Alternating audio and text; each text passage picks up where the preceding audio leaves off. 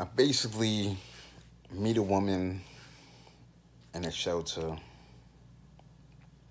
in Brooklyn on Emmons Avenue. Um, I'm really in love with her. I broke up with my ex. My ex had multiple sclerosis. This woman was very beautiful, brown skin, short, handsome. I mean, beautiful, sexy. And the shelter transferred me to a different shelter.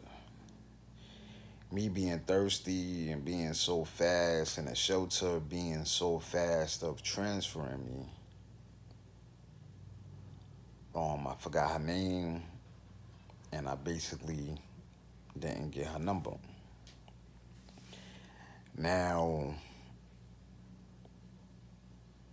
I've been looking for this woman because I'm not a hoe, I'm not a prostitute, and I'm not a slut. So I've been looking for this woman. Now I'm gonna give you ideas. I went back to the shelter that she was in.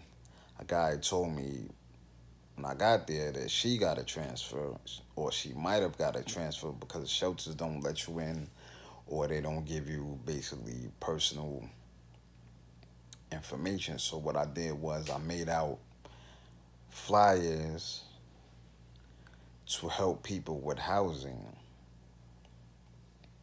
and I'm trying to basically find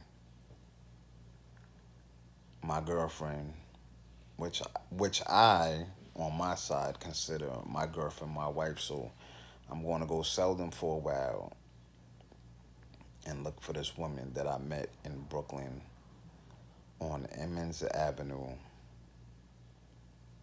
in a shelter. And I got my apartment now too, so God bless.